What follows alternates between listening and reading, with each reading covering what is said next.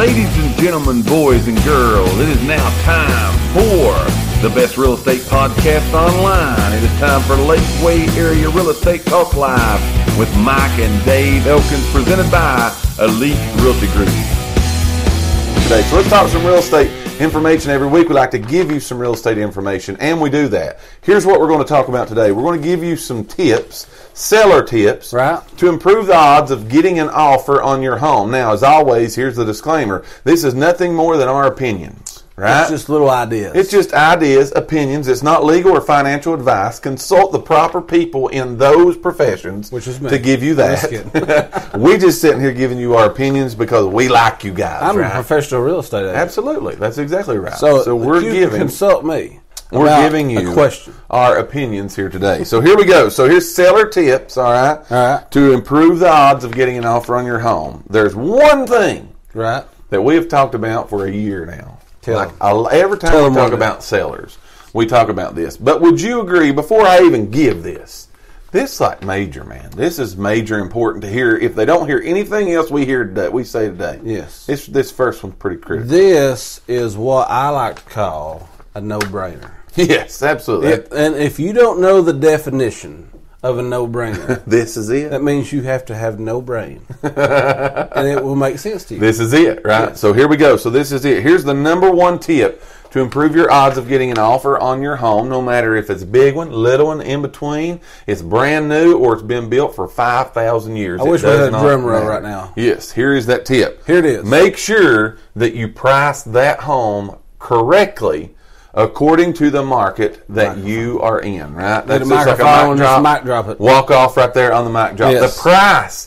There's two things that sell houses. Yes. Price and marketing. Price is major. Simple. Because price takes out if it's not in very good shape. Right. As long as you price it right, you can still get an offer. It may be an investor. Yeah. Maybe someone looking to do a flip. Maybe someone looking for a house they're going to fix up and do a rental. Or if it's a brand new house, right? If it's priced correctly, you're gonna, the odds, that's what we're talking about. So I'll stick to script here. The odds of getting an offer, if it is priced correctly, just literally do major things for you getting an offer. I mean, you hear that all the time that people say, I would be interested in selling my house, but I got some stuff that I need to do to it. Right. And I can't afford to do the work to it. Right. So I don't know that I could sell it. Yes, you still can. Yes. You still can sell your house. If you're wanting to sell your house, you can still sell it.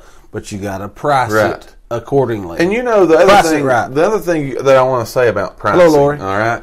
The other thing about pricing is we're not by any means sitting here telling you to cut the bottom out of your house. That is not what we're saying by price it right. Right. How many times? This happens more than you would even imagine, okay?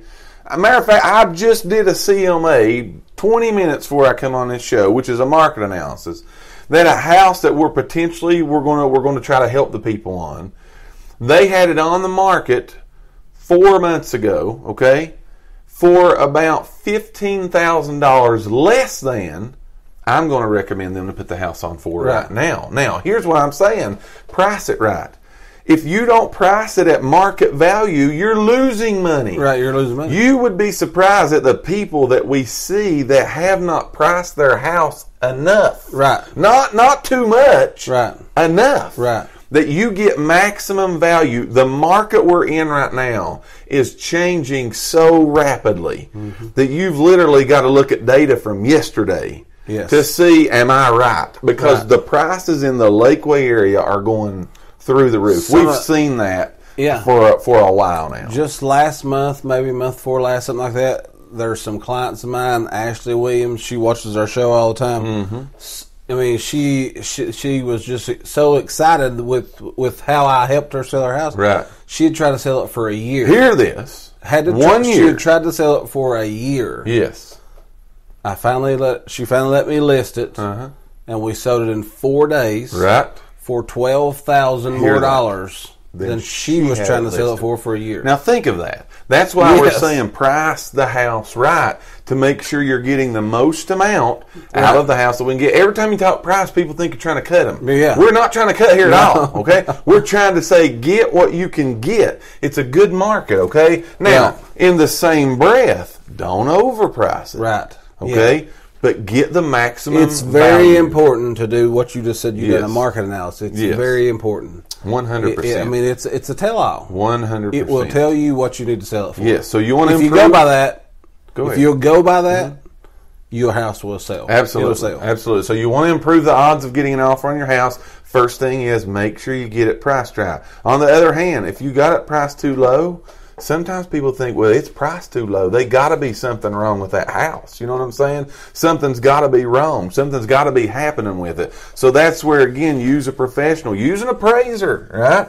Use somebody that does the values of these homes to make sure that you get that right. Now, that's just a tip. That's just a tip, right? Let me tell you what Lori just said. Lori just said, that's me. I want to sell, but do want to do a few things. Roof, flooring, some paint, maybe new countertops. Right. She said, great location off Panther Creek. Yes. Again, that don't mean you can't sell right now. Lori. That's right. And what I would suggest for people that's like Lori, in Lori's situation, have somebody, have a professional, have an agent, have a realtor come through, look at the house, and say, okay, here's, and let that person tell what they're going to do, because sometimes you will spend more than you can actually recoup back out of it. You're better off to sell it and move. Again, I'm going to say this just even about the roof. This is one we get all the time. Yeah, all the time. So, again, a house, a lot of times people think I'm going to put a roof on and then I'm going to be able to recoup that money. That's not the case a lot of times. So, again, you might want to talk to somebody to see if that's an option, because when you buy a house, it's supposed to have a good roof on it. Right. Oh, that's what a lot of people think. Right. You know what I'm saying? And Right. if it doesn't, then they want the conversation, which Right, is that's what why- we're talking about here today. Right, right. The price. As long as Yes. the price is right, everything goes. So great comment. Great comment right there by Lori. Great comment. So again, make sure you get the price right. That's tip number one. What do you got? Tip Number two. Okay, this is. I think These are this just is, tips. Yeah, it's just a tip. Right? Yeah, but it's to me this is a good one, because again, we hear this a lot. But clean out your closet. Take half the clothes out of your closet. So again, don't have I like that. winter, fall. You know, right now we're still in summer clothes. Now, can I put a little asterisk on that? Yeah. Especially if your closet is cramped. That's what I'm going to say. Yeah. You got room, leave them in there. Right, but again, that's something that every buyer is going to open your door and look in your closet. Oh, if they think they don't have enough, if you don't have enough storage space, I can't even get all my clothes in here. Your house just got the X. And what we see when we show houses to people, okay, when the agents go out, they show houses. We find that people look at things like those closets, all right, like some other things that we may take you through today, some of these tips.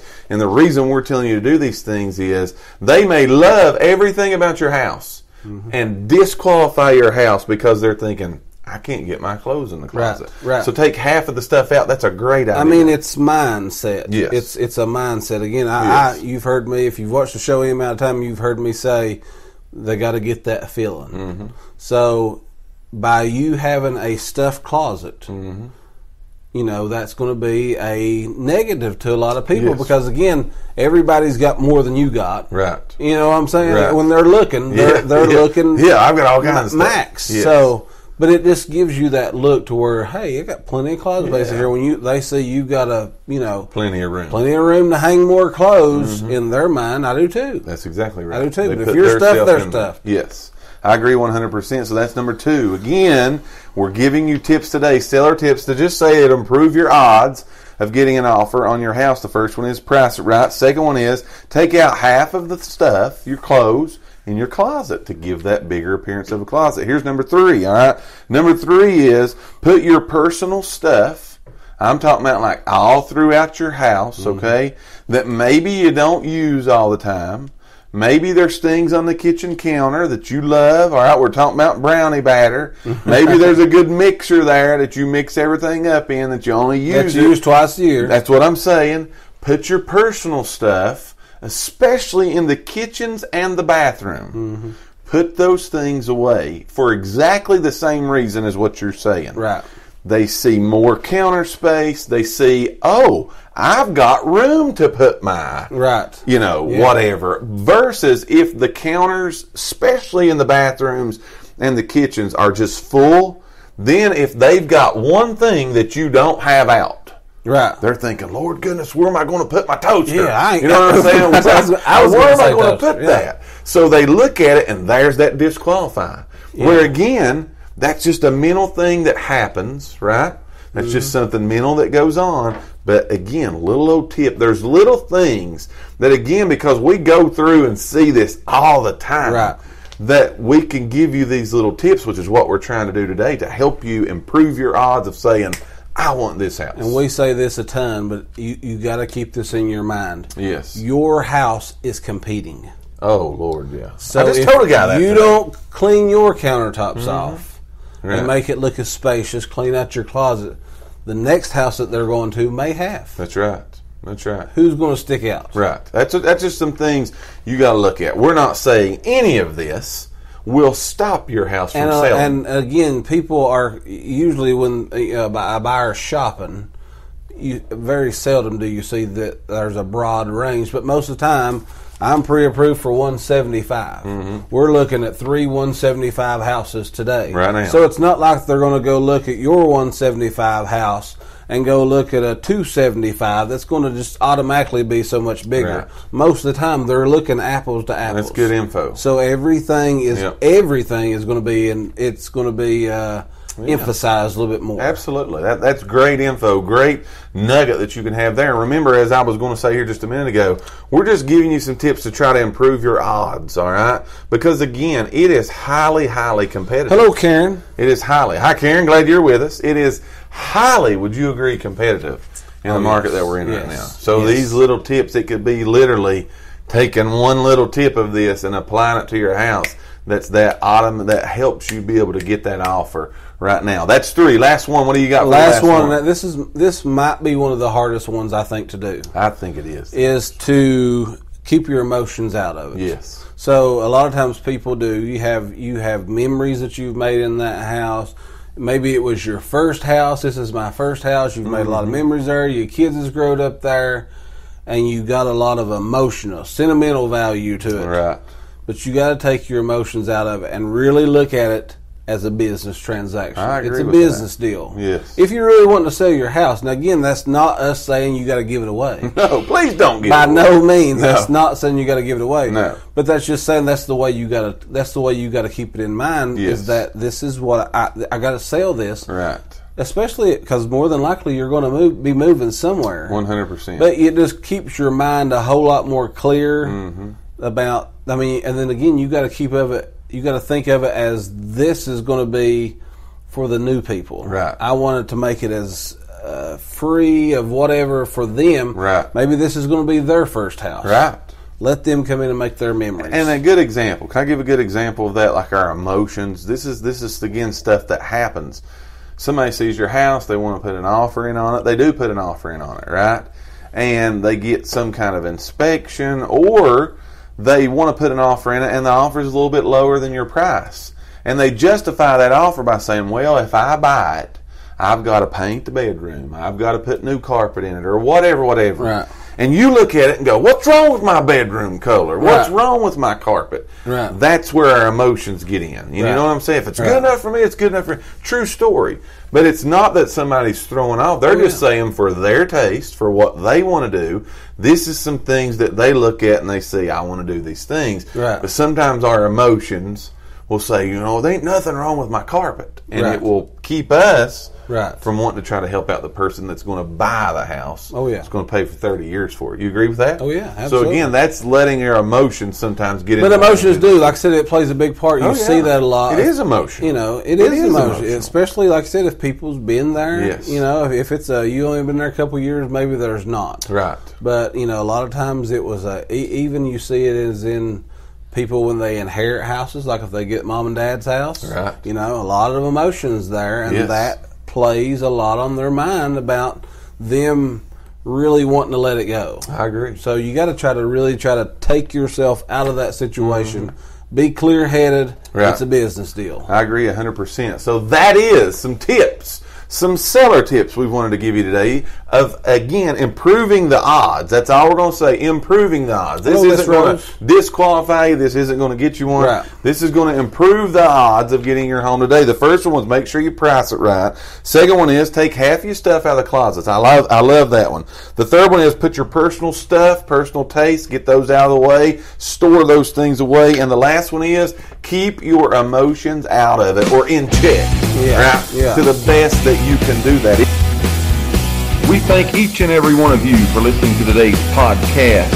Tune in for future episodes by subscribing to our channel and get the latest and greatest real estate information right here on Lakeway Area Real Estate Talk Live, presented by Elite Realty Group. Until next time, have a great and blessed day.